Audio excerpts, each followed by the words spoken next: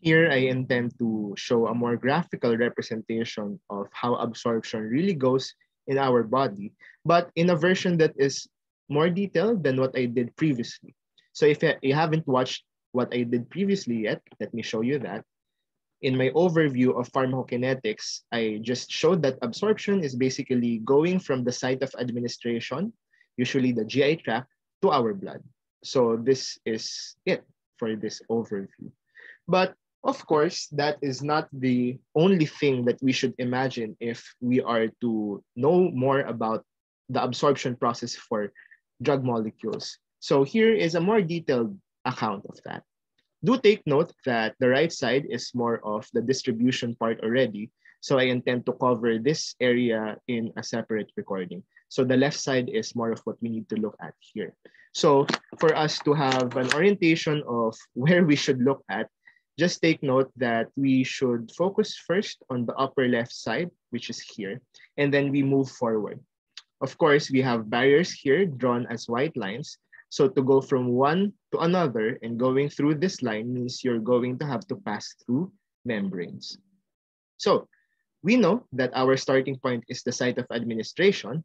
And again, just for extra emphasis, it's usually the GI tract because most of the drugs we take are taken orally, like tablets and capsules and other dosage forms.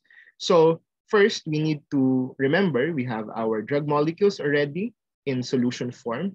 We have them existing as separate single molecules right here.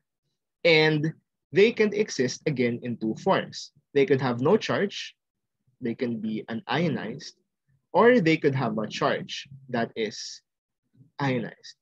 Take note, positive is not the only charge that is acceptable. Again, it will depend. If you remember from our previous discussions, it can be ionized, positive for weak bases, or negative for weak acids. But remember this, regardless of whether the charge is positive or negative, as long as there's a charge, we recall that they cannot pass through membranes.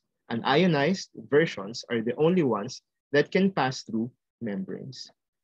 Okay, so just like what I said, you can see here that for the rest of the figure, as long as I have these dots with charges, so that would suggest ionized molecules, they have, the assumption is they have little to no chance of passing through barriers. Like here, right? Here, see this? Also this one, okay? Also this one. So that's the trend, right? And the only molecules that can pass through from membrane to membrane are the unionized versions. So now, where could our unionized molecules go from the starting point? Well, of course, ideally, we want to fulfill the definition of absorption, which is to go to the bloodstream. So, well, if everything was so simple, all we should be looking at is this single arrow where we go from the site of administration to the blood and the story is over. Well, okay, it's not as simple because we can see that some of the unionized molecules could actually go through the liver. Strictly speaking, we cannot choose where our drug molecules will go. Will you go straight to the blood or will you go through the liver first? Because remember, the blood is something that circulates throughout our entire body. It is inevitable that we will have, in fact, a lot of drug molecules, especially from the GI tract, that have to be passed on anatomically to the liver before going to the rest of our blood vessels. Well, what would that mean? If we remember, the liver is the main site for metabolism. And usually metabolism is a way of eliminating drug activity. So this is a kind of a problem because if we have molecules that go to the liver first before going to the general or the systemic circulation, some of them may fall victim to the process of metabolism and may already be inactivated even before they have any chance of contributing to our body. But that's the harsh reality. And since this is the first time the drug molecules have entered the body and they're already out, okay, we have a term for this phenomenon. This is called the first, well, again, they have to go through this first before going to the blood. There are just some lucky molecules that can go straight, but most of us, if we are to take it orally, we have to go through this route and we have to experience the so-called first pass effect. Hey, you first go through the liver, you have no choice. And unfortunately, some of our drug molecules will have to say goodbye. So that means that your drug molecules will not be completely found in the blood because some of them will already be exiting your body even before they go inside. And that is important because we have a term in pharmacokinetics called bioavailability.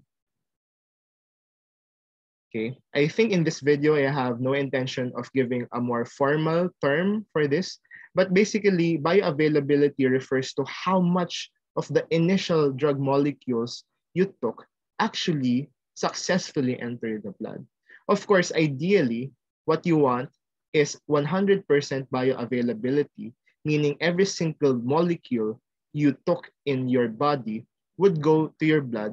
But of course, this is not going to be possible because if you take the oral route, the first pass effect will get rid of some of that 100%. So you would expect that sometimes drugs that you take would be only 80% bioavailable, 70%. Some of them may even be worse, like some drugs are 5% bioavailable. That means that like 95% are either eliminated via first pass effect or cannot even enter the body. Now, of course, it is up for the researchers and clinicians to decide whether or not drugs with very low bioavailability are still good drugs or they should not be taken orally anymore. If you remember, we can use the IV route because if you use the IV route, there's no need to pass through these membranes because when you inject it straight to the veins, it goes here. So technically speaking, since you don't lose any of the drugs that you injected IV, it will always be 100% bioavailable. But of course, if you imagine real life situations, you can't just like prick everything in your veins, right? And just keep on like stabbing and stabbing and stabbing people around with needles. That's why we have to sacrifice. We acknowledge that the oral route is very convenient, but we have to account for the issues on bioavailability, which is really something that we will not discuss anymore here because that requires a little more of science beyond understanding our body.